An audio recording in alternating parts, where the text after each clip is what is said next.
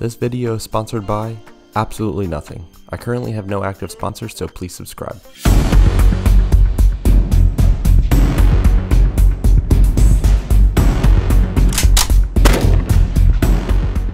Hey, what's up everyone? Today I will show you how to properly dye artificial leaves. This comes in handy when crafting a ghillie suit. These leaves are only small pieces to the puzzle but very important. Let's get started with what you need. So grab some newspaper, a big pot, strainer, tongs, small container or bowl, some gloves if you want them, Rit synthetic dye, and of course your artificial leaves. Oh, and I almost forgot you need some liquid dish soap and a measuring device. But here's a list for you to screenshot. Help yourself to some links in the description. Let's talk about the dye. I'm using Rit synthetic dye. It seems to work best for this type of project. Go on the website for more info on dyes and fabric material. Anyway, one of these bottles can be used for up to 2 pounds of fabric. This pile of like 75 to 100 leaves doesn't even weigh anywhere close to 1 pound, so you can use one bottle for hundreds of leaves. Make sure you shake the dye very well. Anyway, let's get started. Lay down some newspaper in your work area if you wish. You should first wash the items you want to dye. Is it absolutely necessary? Maybe not, but we want the best results. So fill up your big pot with water and add a dash of dish soap. Put the pot on the stove and get the concoction boiling. While you wait, be sure to shake your dye. Keep an eye on the soapy water. Be very careful when it starts to boil. The soap bubbles will expand and it can overflow. I just lift up the pot and adjust the burner temperature until the soap settles and the water is a steady boil. Now add your leaves.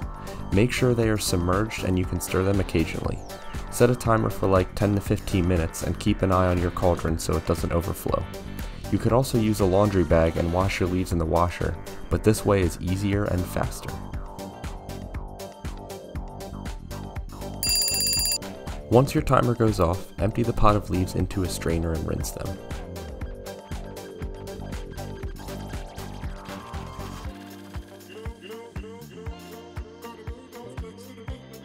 Fill the pot back up again and add 1 teaspoon of liquid dish soap.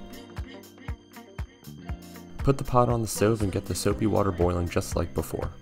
Once it starts to boil, you can add your dye. Make sure you shook it extremely well, it's very important. I also cannot stress enough to be careful when the water starts to boil, especially now that you're adding the dye. If you don't pay attention, the soapy water can overflow and make a huge fucking mess. Anyway, just dump the entire bottle in and stir it up.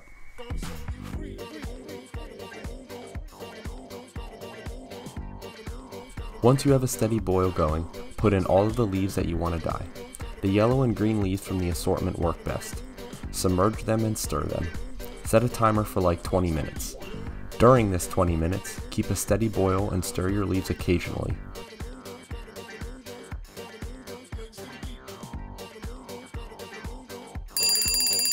Once the timer goes off, use your tongs and remove a portion of the leaves, maybe like 1/3 of them. Take these to the sink, strain and rinse.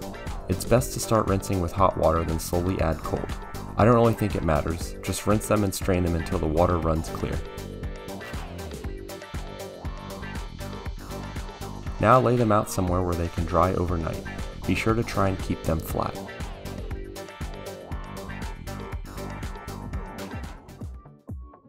That's it really, just repeat this process 2 more times. I like to do a batch of leaves for about an hour, removing some every 20 minutes. Do it however you want, but this way you'll have a nicer variety of one color. Keep in mind that fabric always looks darker when it's wet. After the leaves dry, they will lighten up. I took the time to do green and brown leaves. It takes some time, but if you have the patience and follow all the instructions, the results are worth it. That brings this video to an end. I hope it was helpful, and as always, thanks for watching. We say we love, we say we